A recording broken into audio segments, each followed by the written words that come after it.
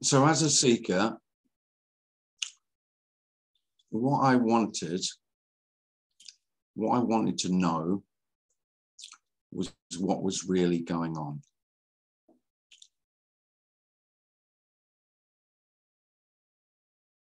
Not just what's going on, what's really going on. Something more significant. What's absolutely going on.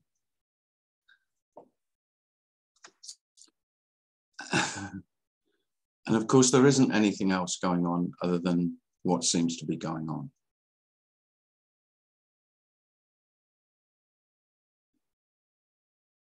That's the whole message. It's no news. So the news is no news. This is not news. This is not something additional. Just what's happening as it's happening. No more, no less. There is really nothing more than what's happening. And what's happening is nothing more than what's happening.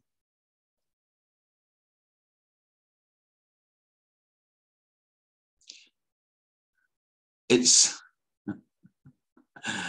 outrageously simple. It's more than simple. Simple doesn't really convey the simplicity of life as it is. This is not suggesting another way, something else, something different, something special. But of course, if this is all there is, if all there is what there is, then of course it's special beyond special. But it is the end of dreams of other than, hopes of other than, more than, less than.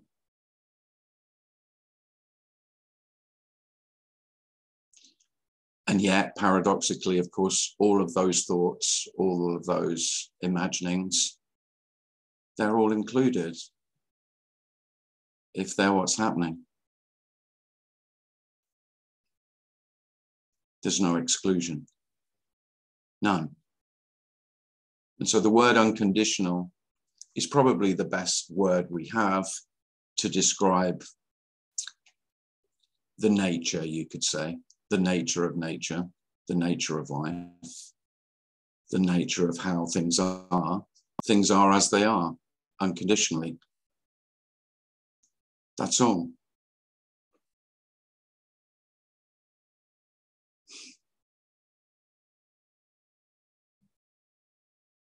It's not what you've dreamt of, because whatever you've dreamt of is something else. This is all and nothing.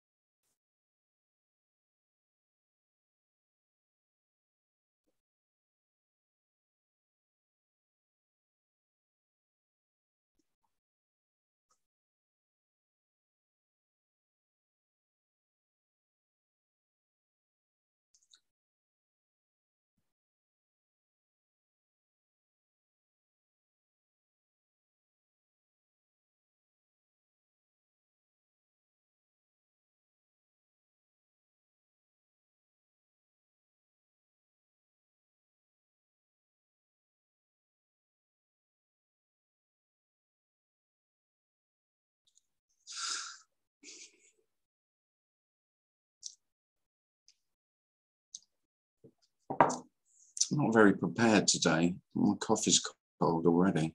It's not great.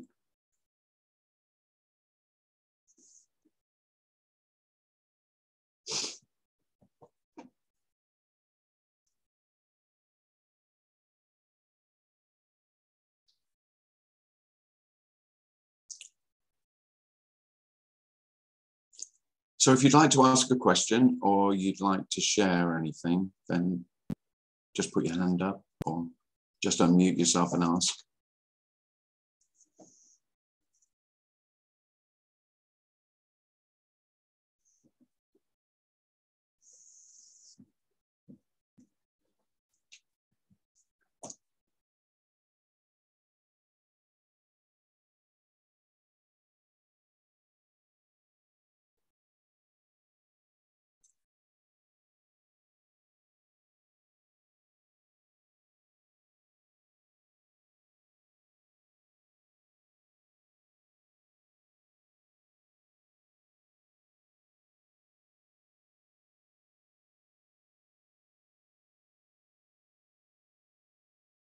I'm a bit croaky, so I'm just going to get a glass of water.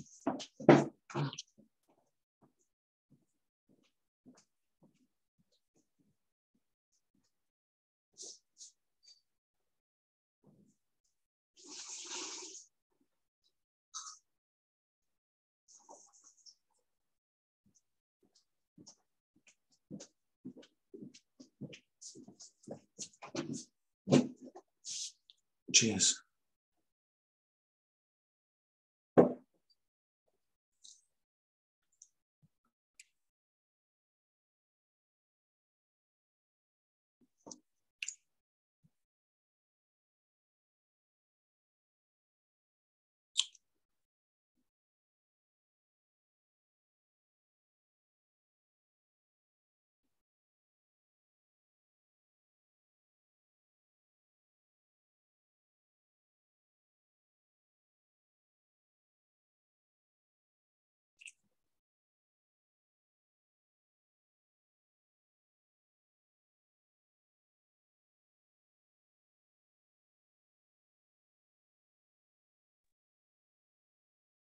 Hi, Tim.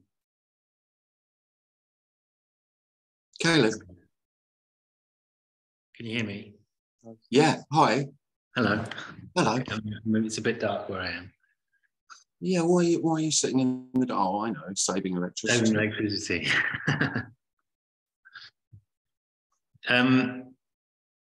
Yeah, I've been listening to this message like a couple of years now, and it feels true somehow. There's something that resonates really deeply with it, and it just seems obvious. Yeah.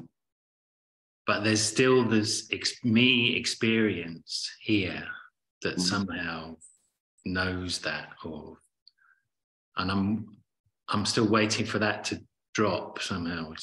I want it to stop. I'm sick of it. Yeah. Oh yeah. That's very familiar. Yeah. But yeah, I mean, I kind of know that there's nothing I can do. So nothing can. Well, it's what. Yeah. I mean, I don't want to sound too much like Tony Parsons, but it's worse than that. Yeah.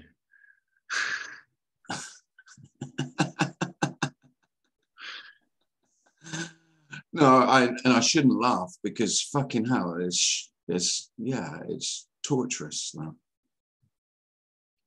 But it's worse than there's nothing you can do. Of course, there's no one to do anything. Which isn't worse, but it may sound worse to me because me won't have it. You know, really, because all we're talking about, Caleb, really is that me won't have it. That, you know, me is the conviction that I am. That's all. Yeah. And if that conviction doesn't appear, then you won't even notice. Yeah. There's nothing to notice. So you will not notice the absence of yourself. No. That's what you're waiting for. You're waiting for something that's, of course, doesn't really happen. So that, I mean, it's a great paradox. I'm always asked about, so, you know, when did it happen? How did it happen? Describe what happened when it happened. Describe the difference before and after it happened. Describe how it's better since it's happened. And it's all nonsense. And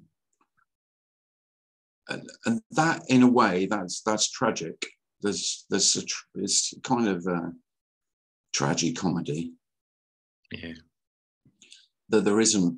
I mean, you say, you know, you know that you still have a sense of self.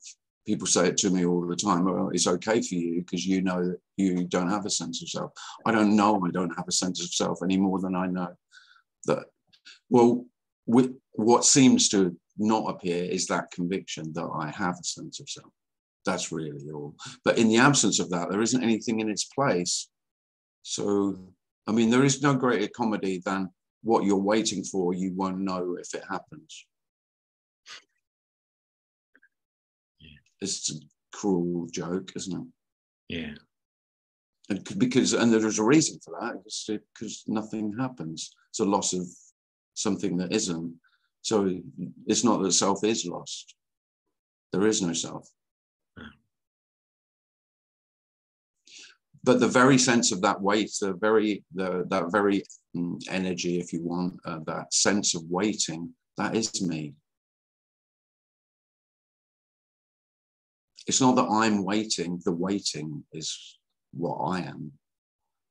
I am the sense of I'm not there yet. There's still something. There's still something else. There's something missing. There's something else. Well, there isn't something else.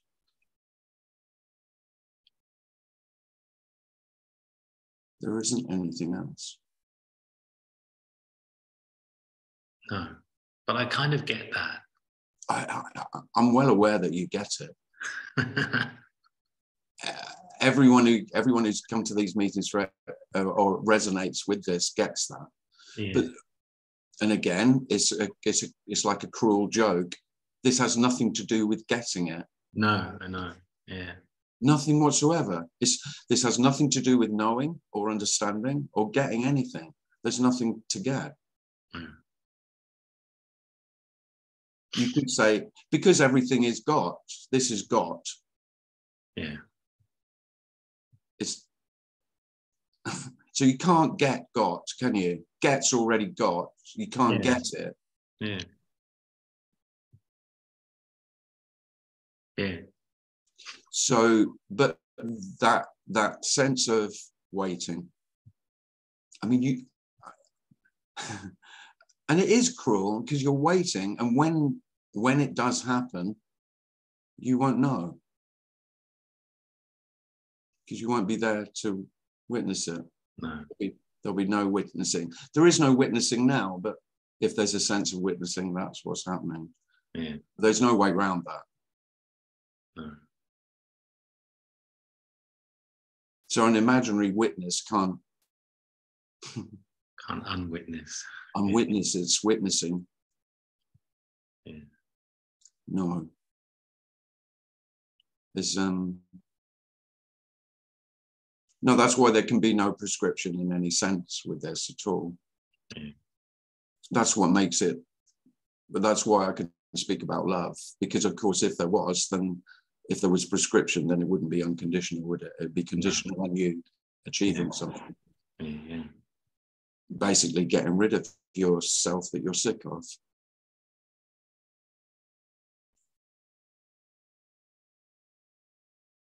Wow. But I don't want you to think, I'm sure, because I've spoken to you enough, that you know that I haven't forgotten what it's like to be sick of myself. Though. Yeah. The memory of that is still quite vivid as a story. Yeah. Yeah, I guess that's all it is, isn't it? It's just a story. Well, of course, I am a story. That's all. Yeah.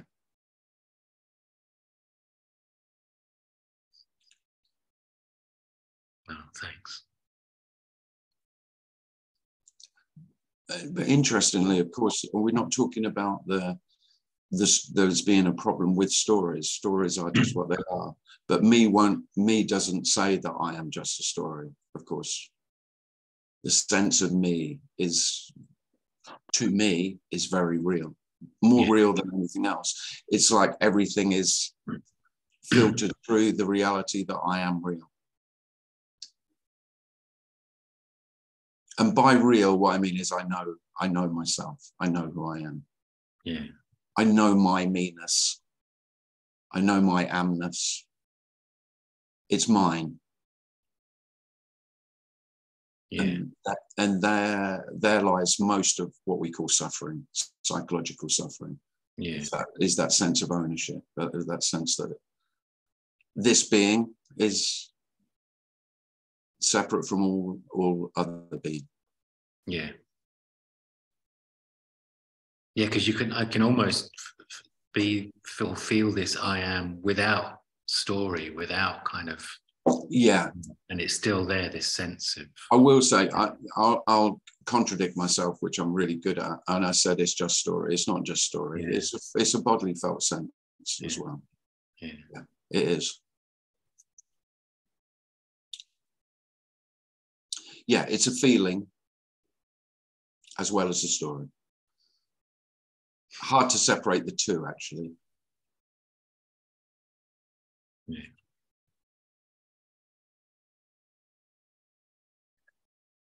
Oh, well, thanks for nothing. Yeah, thanks for nothing, yeah. John has his hand up. Hi, John. Hi, Tim. Yeah, just following what Caleb was saying, I agree. Just saying that me is as a story. I suppose me wants to be the storyteller. Mm-hmm. He wants to be the narrator, the one who's sort of putting the stories together. Yeah. And so the fact that it's actually in the narrative rather than the creator of the narrative, that's the thing that ruins the whole setup for me, really, because it proves it's just one more bit of a sort of ongoing story making process, but it's not actually the author of it. No, there is no author, no. Yeah. Well, there's no narrator and there's no actor. I mean, you could say that all of those are elements of self, aren't there? The narrator, the star, the main protagonist in the story, the star of the show, and also the author.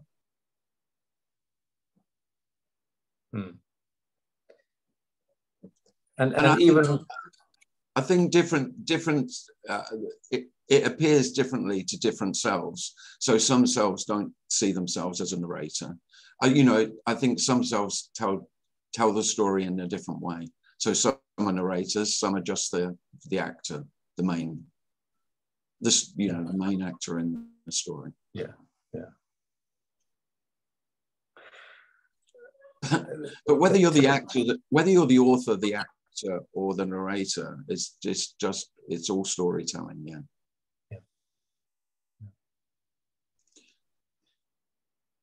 I wanted to ask you something else as well. Sorry, but to quote Tony Parsons, he often describes these meetings.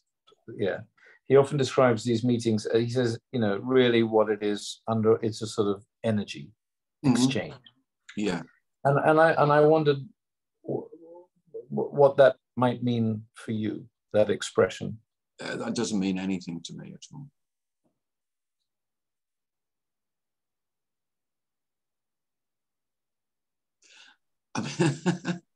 Because it sounds and I always had a problem with that, because Tony spoke about energy a lot, and it would just go, I don't know what he means. What does he mean? And I guess what he means by it, what the word that I would prefer to use is resonance, which he used that word as well, but I don't know. See, energy sounds like an explanation for the word resonance. So it sounds like an attempt to understand what this mystery of resonance might be. So an explanation could be it's energetic. Yeah. And I don't have a problem with it at all, because all the words seem completely empty to me. So it doesn't matter what you say, but energy sounds like an attempted explanation. Well, and I don't have any sense of that. I can't explain anything at all about how this works, how life works, how anything works. Yeah. And so that's why I don't speak about energy, because it sounds like I know what I'm talking about. Well, I don't know what I'm talking about. Yeah. I haven't got any idea what I'm talking about. But then why there's this sense of love is because every time I speak to a human being, or when I'm with other human beings, it's very, very obvious that they have no idea what they're speaking about either. And that is love. That really, it's very palpable, that. But whilst you're still in the story of there are some special human beings with special knowledge, special understanding, then, I mean, that there's no love in that. Yeah.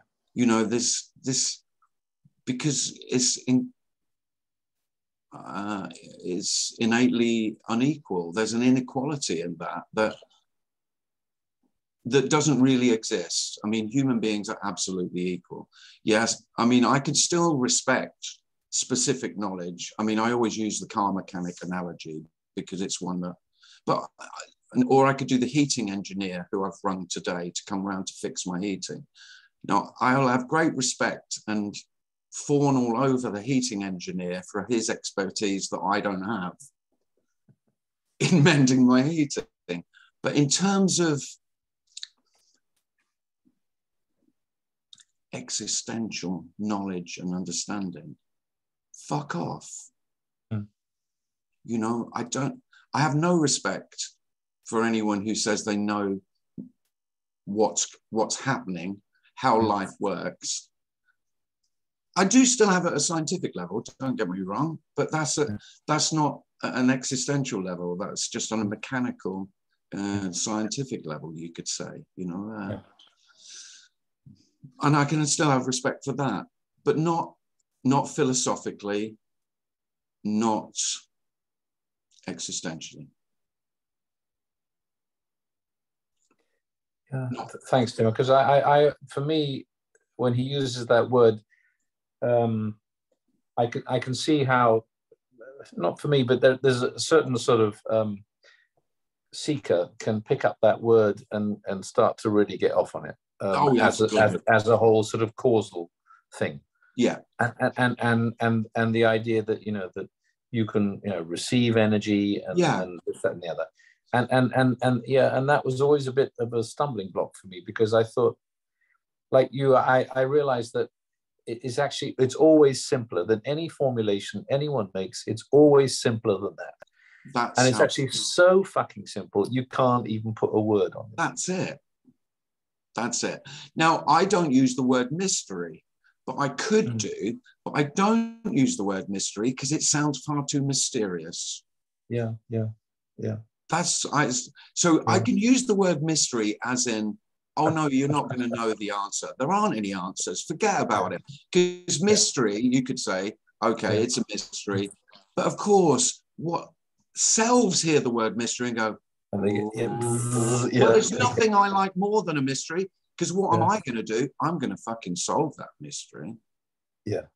Because there have been clever human beings before my arrival on Earth, but now I've studied a lot. I'm going to solve this riddle. Yeah. Well, so there are plenty of non-dual mystery speakers who will tell you, okay, it is a mystery, but you can know this and this and this and this aspect of the mystery, but it's still a mystery. Well, I'm just saying, forget all that. There's no knowing.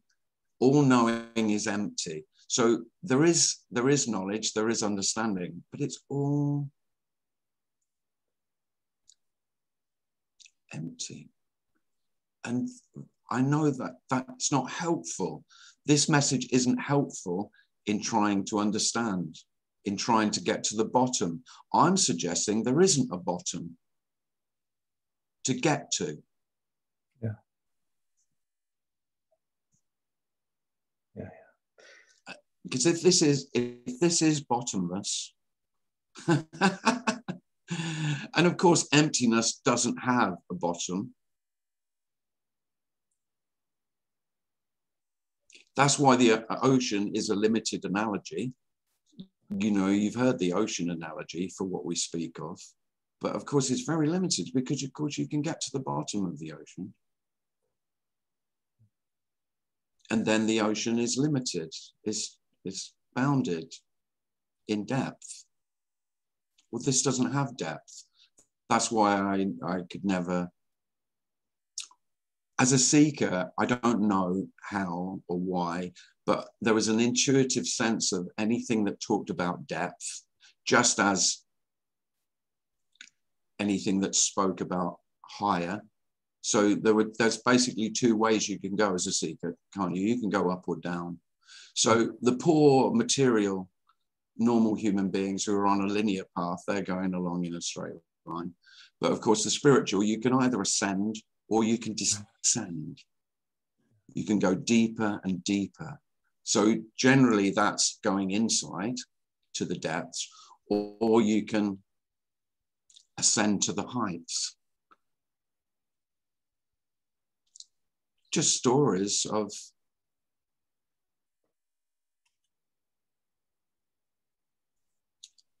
but if this yeah, go on. I wanted to share a fun fact with you. Okay. You probably know. In medieval English, the word mystery was the secrets of a trade. So when you were initiated into the mysteries, it meant you were initiated into a guild, and they told you, you know, how to make silver, how to make gold, how to harness stuff and so on. Right. So probably your heating engineer actually has been initiated into the mysteries. Well, I hope so. Of heating engineering. I certainly hope he has. Yeah. Yeah. Thanks, Tim. That's really, that's a great.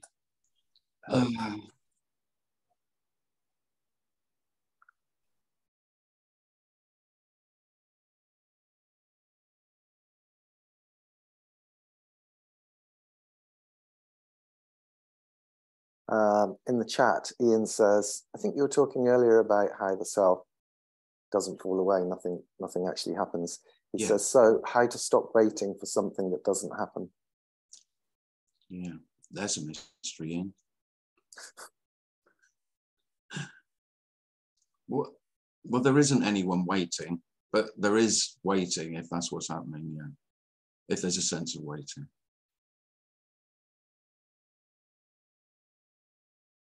How to stop waiting. Yeah, another one that I could be a very wealthy man on that.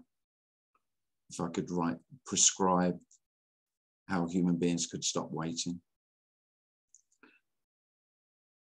But again, I'm not sure if you could do it. If I could stop cells from waiting, then they wouldn't want it.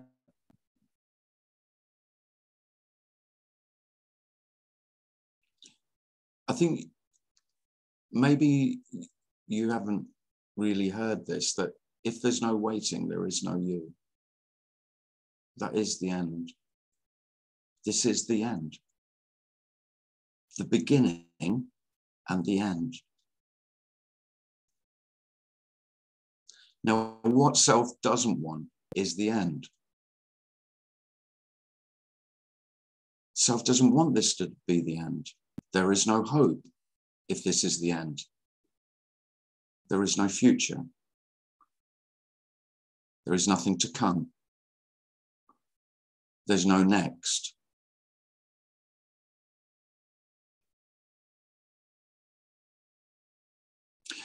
And of course, if there is no next, that is the end of waiting.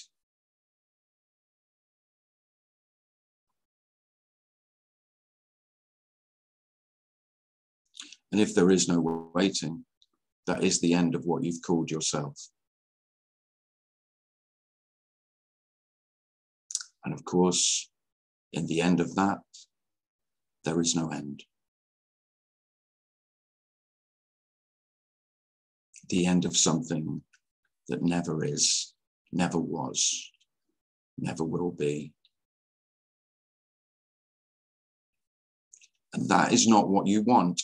Now, as Caleb said earlier, I'm very aware that a lot of you who come to my meetings and other people and go to other meetings, you're waiting for the absence of yourself. There is no absence of yourself. There is no self to be absent. Now, it's hard, almost impossible for self to hear that. And by hear it, I mean hear it in a felt bodily sense way.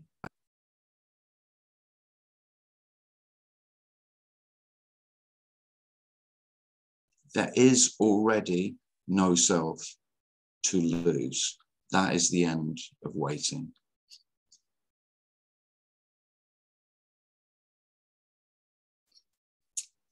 Natalie has a hand up. Hi, Natalie.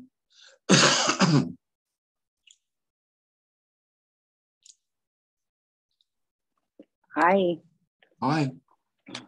I have so much to say about nothing and everything. It's like, how do I pick? I don't know. I was thinking about what you were saying about waiting. And I remember a period of time where I was waiting for something. I understood, like, conceptually everything about no self. I understood the concepts. And I was feeling like I was waiting for something to happen. Yeah. But now I don't wait. And it's like nothing happened at all. But I'm not waiting anymore. Like, it's so, weird. It's like, I don't know. Things almost seem like undone. Undone? Yeah. Yeah. Yeah. It's just like, I don't know. Lately, it's just been a few weeks.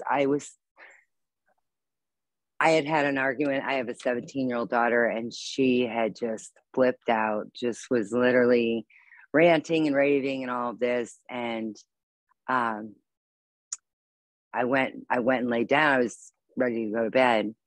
And out of nowhere, just like all these thoughts came in, even a thought of her in a coffin, like she had said she was going to kill herself or something.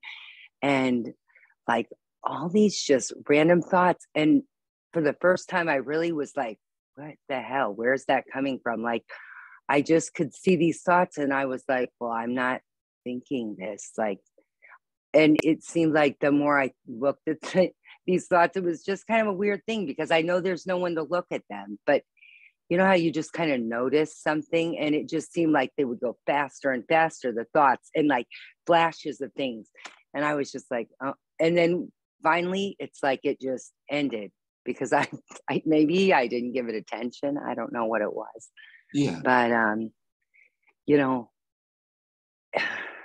and then the thinking about when someone says something to me, I think I used to know, I think I thought I knew what they were talking about, Mm-hmm. And now I don't really know what people are talking about necessarily. Like someone will say something and they'll expect me to know what they mean.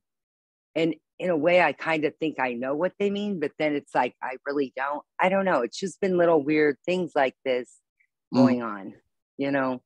So, but no more waiting, no more wondering, because I just like, there's really nothing to know. There's no authority in anything that could know something, that could tell me anything. I mean, sure, the mechanic, whatever. But I don't know, like I do a lot of art pieces. And so I have always realized, like, my hands will be moving, materials, things, and then next thing you know, something's made. And I don't put any ownership on that. You know what I mean? Mm-hmm. But the thoughts, I feel like without the person, without the personal story, these thoughts would still come in, but they would just quickly dissipate possibly. But then there's a connection to the human being and the story, like the thoughts that come in, right? These random thoughts just aren't just out of the blue, random. Well, sometimes they actually are pretty random things happen, you know, a lot. It's all random until it's put together as a story. Right. So, like, if I smashed my toe, I don't know where this thought even came. I don't know where these thoughts come from, but if I smashed my toe and I thought, ow, that hurts, then maybe if someone were asking me, well, what happened?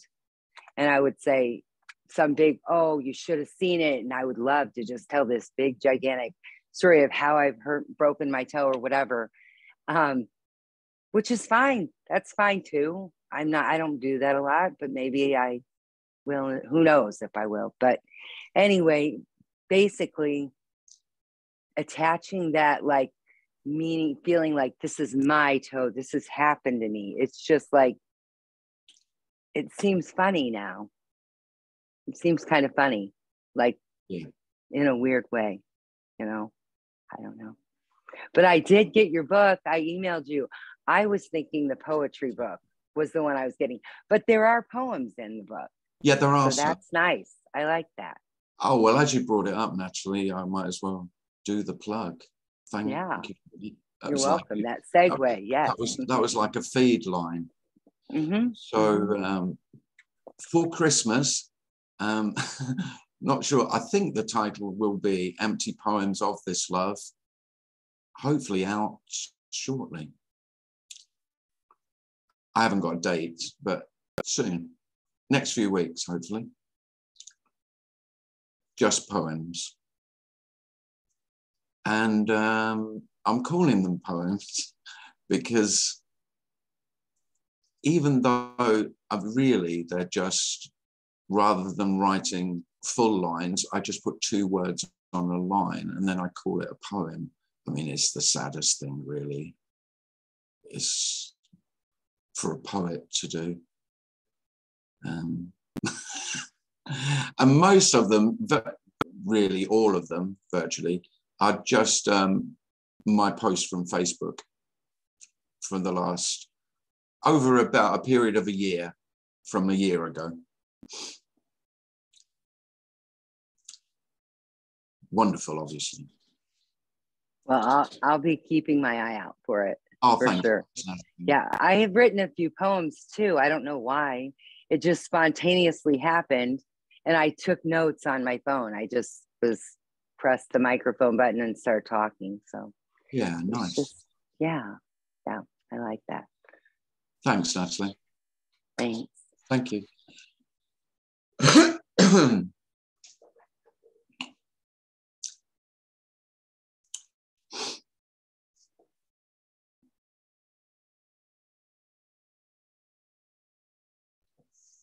John has his hand up. Yeah, can I just say, Tim, I mean, I love the way I totally get why you're so unpretentious about what those poems may be or not, or whether they are poems or not. Yeah. They clearly are, because when anybody puts 2 words on one line and leaves a lot of blank space, they are asking you to savor those words with more attention than when they're just writing prose lines. I mean, so there's definitely poetic intention there, no question about it. And I think they're great.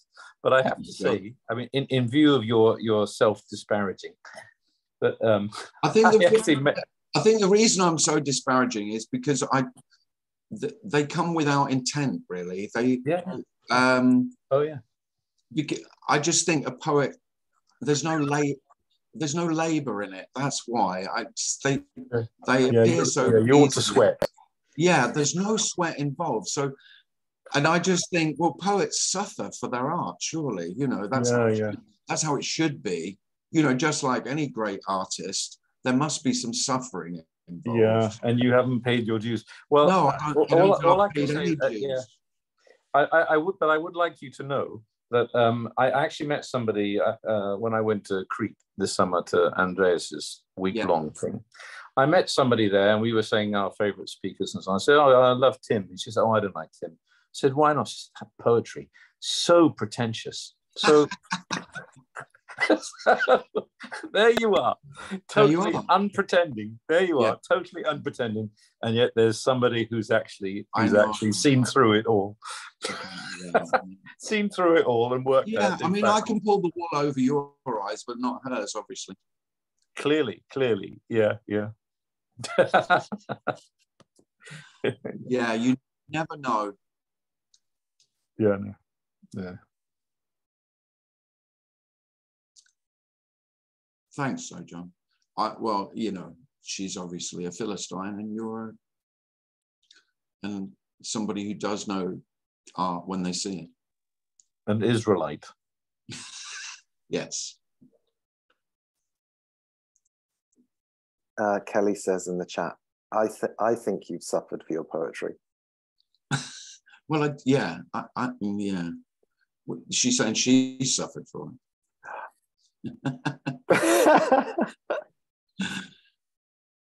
No, you could say that. She says no. She says she thinks you've suffered. No. Yeah.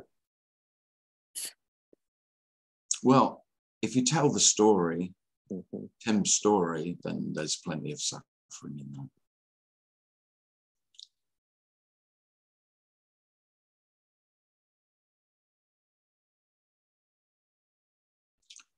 But not in the words that are in the book that's coming out. Will has his hand up. Hi, Will. Hi, Tim. Hi. Talking about suffering, you've sometimes talked about, well, in the past, about your experiences with depression. Yeah. Is that something that can't happen anymore there? Or I know it's a bit of a personal question, perhaps. Yeah, it is a personal question. Yeah, but I don't mind. Well, I don't know that it can't happen. No, because anything can happen. No, this is nothing to do with something can't happen anymore. No. Yeah. No, there's no sense of that whatsoever. I see. If you ask me, do I get depressed now? No. Yeah. But could it happen? Yes, of course. And yet, of course, I could equally say no to that, because there's nothing that's going to happen. But in the story of what might happen, yeah, anything might happen.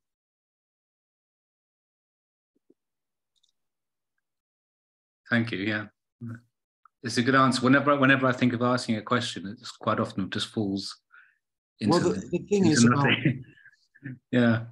But I don't. There is no sense that there couldn't be depression. No, because it's, if you think of it as an extreme. Well, it depends what you mean by depression, of course. Yeah. As well. I mean, we have this word as though everyone knows what we're speaking about. Well, you speak to 3 different people who have been diagnosed as depressed, and their GP has given them antidepressants. And you ask those 3 people, tell me your story of what depression is to you. It will not be the same. No, exactly. Yeah, that's the problem. We have these blanket terms for very unique human experiences, and there's quite a lot of harm just in that. Yeah, and of course, self loves a diagnosis. I mean, we conspire together to have these diagnoses of what it is to be human, and part of it is this diagnosis of depression.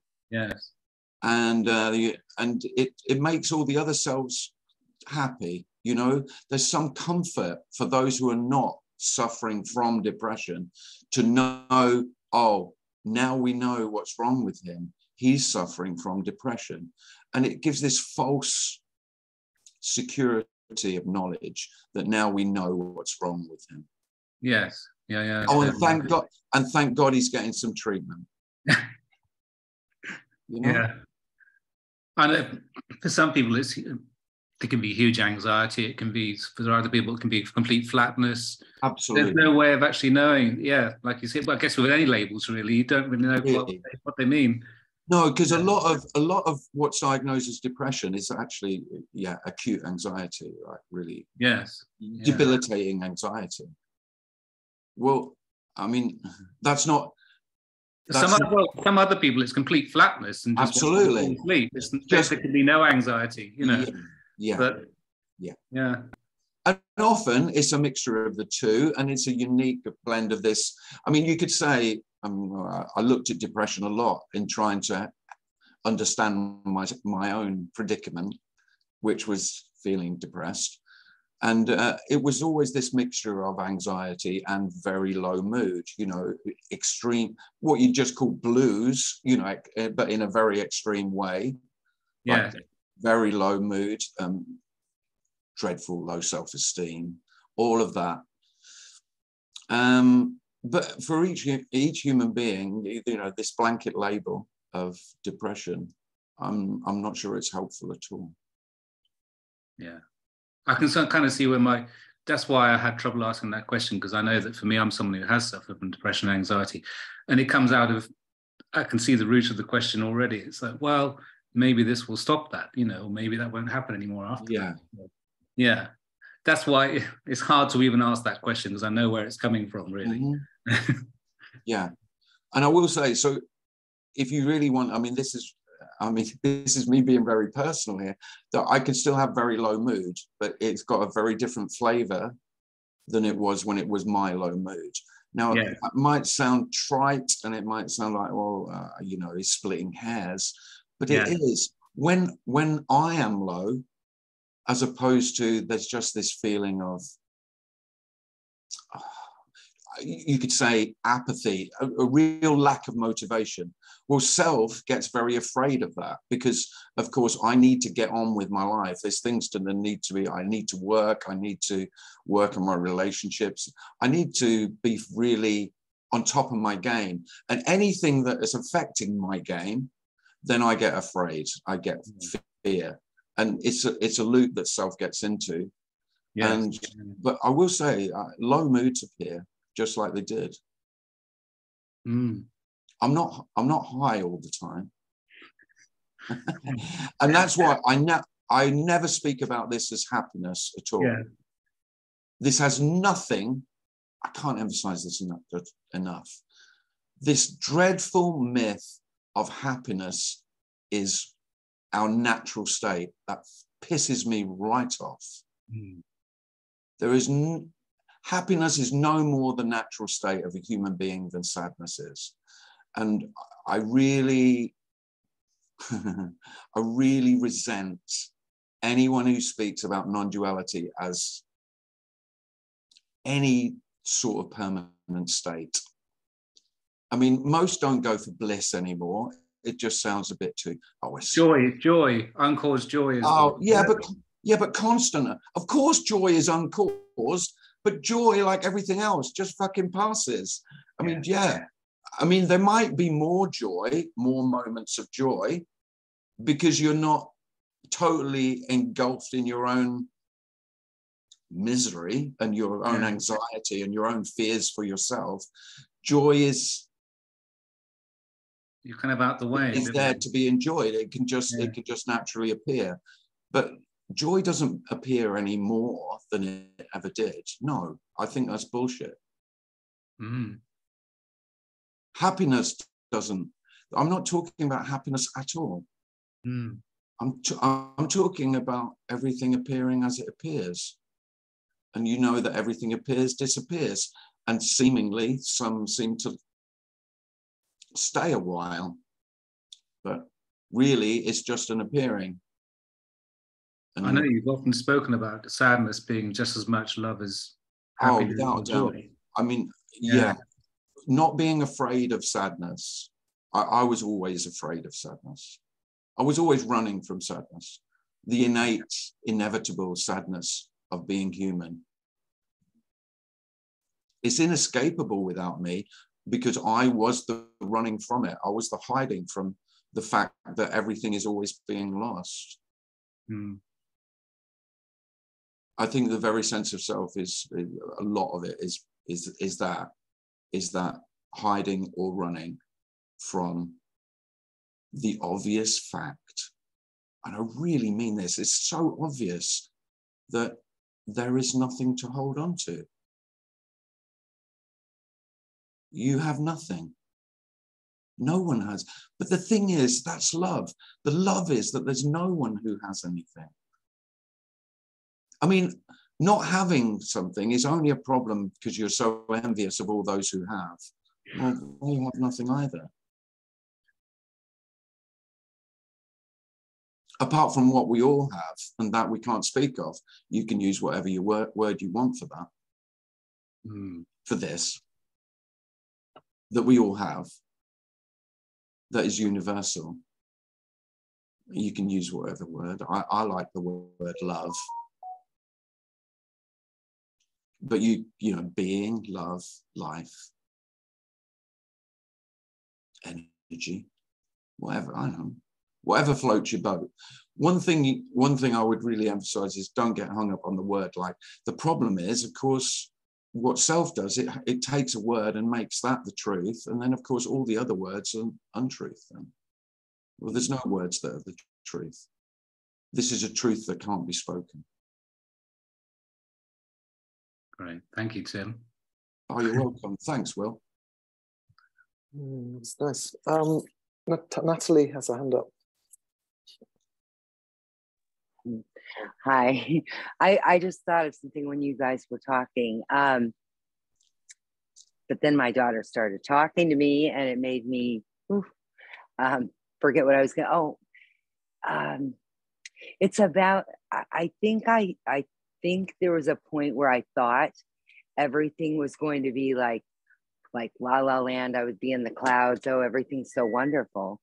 But what I've noticed is there's this, I can't describe it at all, but it's like something, it's a feeling, or it's some sort of quality that's in everything.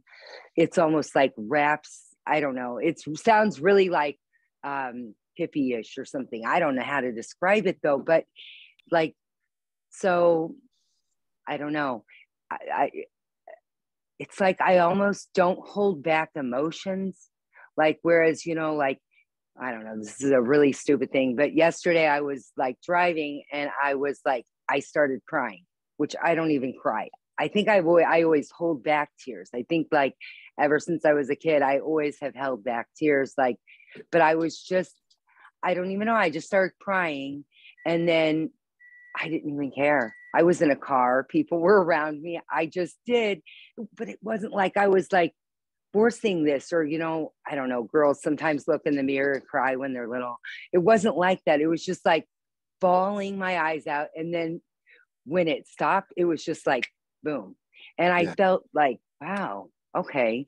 But I still felt that quality, that feeling of, I don't want to call it love because that's got so many connotations with it, but it was this kind of a quality where held sounds wrong. I don't know what it was, but it was this feeling of, this is life. Like, this is it. This is life.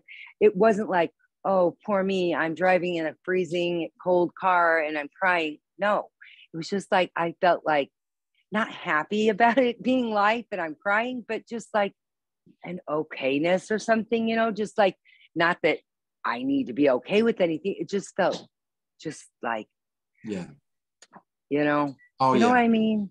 Yeah, I know what you mean. Okay. I just thought I'd share that because you brought that out. An okayness with crying. I've spoken to so many people who have said that the tears will naturally come. What self has done in the story is held back the tears, and there's no need to, you know, that's if there's not that fear of sadness, then tears are really very natural. Right. But in the story, and crying crying has an okayness that is really beautiful. Yeah, it was. Yeah. It really did feel beautiful, even though it was weird, you know, crying in a car, but well, it the wasn't thing, weird. yeah, It really wasn't weird. Well, you've had the habit of not crying. Yeah. We were all taught as children not to cry because it upset our parents. None of the adults wanted you to cry. Don't cry. Don't cry. How many times did you hear that? Don't cry. Don't cry. Don't cry. Well, cry. I've even said it to my own kids when I was younger. Yeah, and of course I said it to my kids. I might even say it now because it's so habitual. It's such a thing. It's so heavily conditioned, this don't cry. Yeah. Because if your children cry, or if you see children cry or other adults cry, then you're likely to cry, or certainly have the sense of it, because it's just the natural human reaction of empathy. It's completely natural, and yet we're afraid of it. There's nothing to fear in sadness. It's beautiful. So, I mean, not in a beautiful way. It's just beautiful as in it's just so not even real isn't even the right word, but it's just, you know, everything's okay. It's an okayness. It's just like a relaxed, like, I don't know. Yeah. Oh, thanks, Natalie. Thanks. Thank you. Does Anita want to ask me something? Yeah. Anita. Yeah, hi, Tim. Hi, Anita. Yeah, I don't have a problem with crying, but I really thought that joy is under a lot of feelings. There is a kind of a joy. Yeah. There's you could say there's joy in sadness. Mm-hmm. I would say love, but you know, joy and sadness are just two sides of love, you could say. Two aspects. And by love, I just really mean... but I really mean there is joy under a feeling of sadness, or under a feeling of angriness, or this joy of, I can't say it, but there's a kind of a joy, this joy. I really thought that this is, that it's there. Yeah.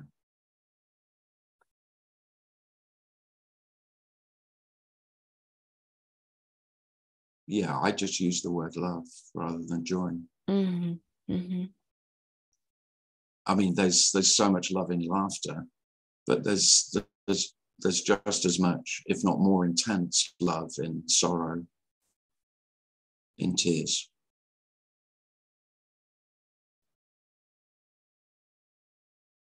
Mm-hmm. And I would say one of the great liberations that's what makes this worth speaking about is that there's no fear of sadness anymore. I was always afraid of being sad.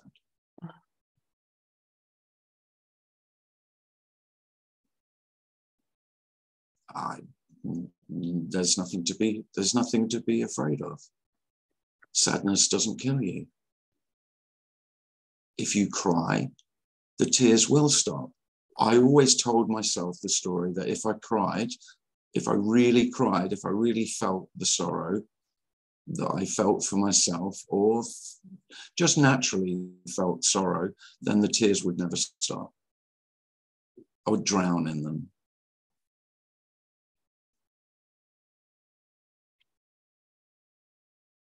Yeah, I had some moments that I had a feeling that I become the sadness. Mm-hmm. And then it was really sometimes difficult to get out of that. Yeah.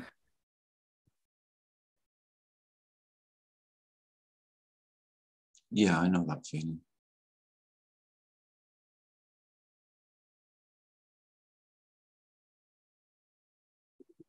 But of course, we don't actually ever get out of anything. Feelings just appear and then seemingly last for some time or not, and then they're gone.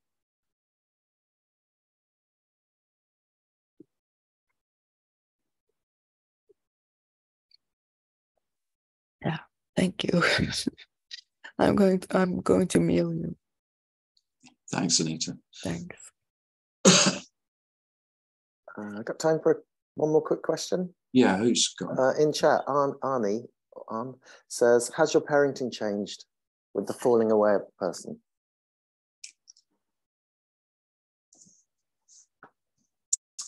I'm probably not the best judge of that, but yeah, if I was guessing, yeah, I'm as a parenting style, I would say I'm far more laissez-faire.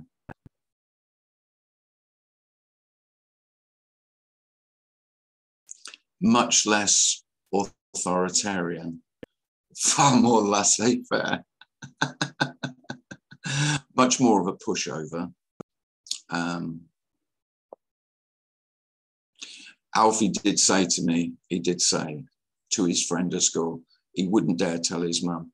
He went, "I only have to ask my dad for something, he just gets me." There you go, there's my parenting style.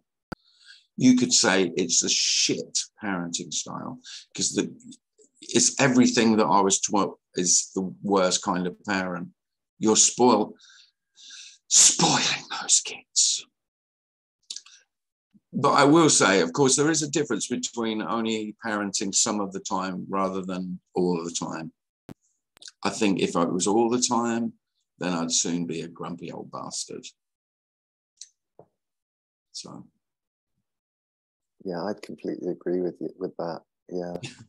But is it different? Yeah, because I think really, if you think about how you respond to others, particularly in a position of authority, it's in relation to how you deal with yourself. So because I'm much seemingly easier with this human being, I'm much easier with the other ones as well.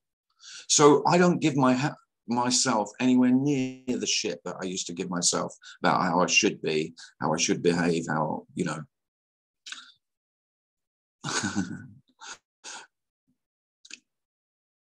Because there is an absence of guilt here, then I've no interest in guilt tripping my sons. And you think what the amount of parenting that is called good parenting, that is basically making your kid feel guilty, because if he has a, you know, a very powerful super ego, if you get his conscience working so that he monitors his own behavior because you've instilled a load of guilt in him, it makes your life easier as a parent. So I don't do that.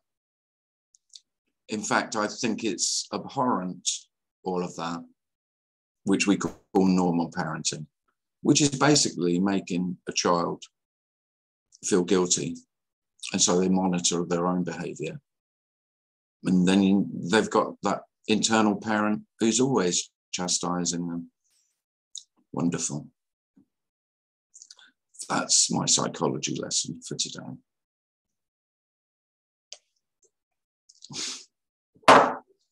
I do hate all that shit though. Isn't it dreadful? What we call good parenting, making our kids feel,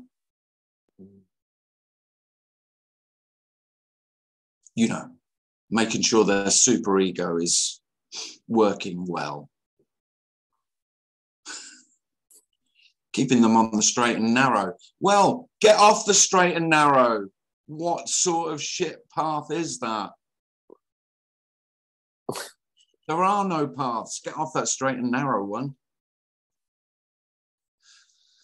Wander off the path into the woods.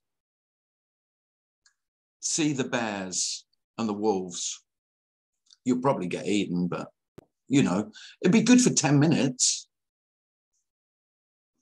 Stop trying to get safely to the grave. There's no fucking point. Sorry, it's a bit extreme. But true.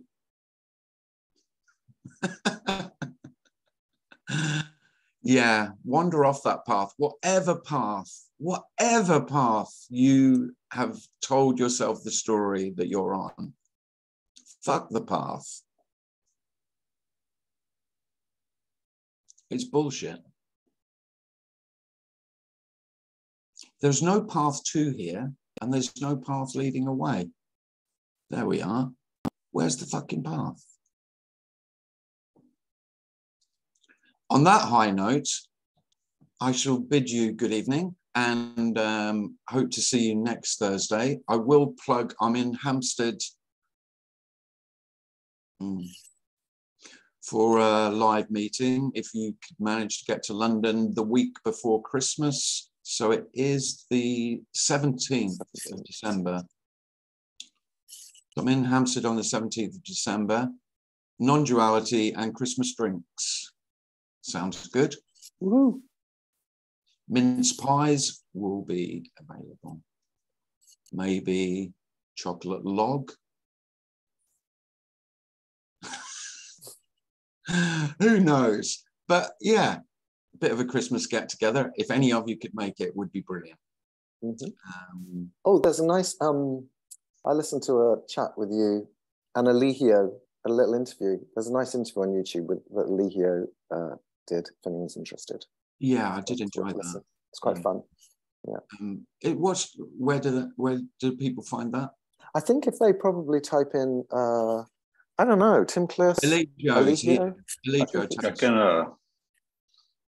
I can put a link here if you guys want. Put it in the chat. Okay, here. What? Oh, the King Baby. I guess here, copy. Sorry. Now, thank you, Darren. Thank you for plugging that too. I enjoyed it. Ah, there you go. Darren enjoyed it. I enjoyed it. It's a little bit different because it wasn't just, you know, the usual shit I get from Eligio. I did get some of that, but there was, it was always from his beautiful wife, Melissa. It was fun. And it was fun, yeah. It's fun because Melissa is, to say she's cynical is probably an understatement. She is riddled with cynicism, calling me, you know, saying, what sort of cult are you running here? Yeah, I realized she thinks I'm in a cult. Yeah, she called me a cult. And I said, are you misspelling that? Sorry, I couldn't resist that joke. Oh my God. Yeah, but it was fun.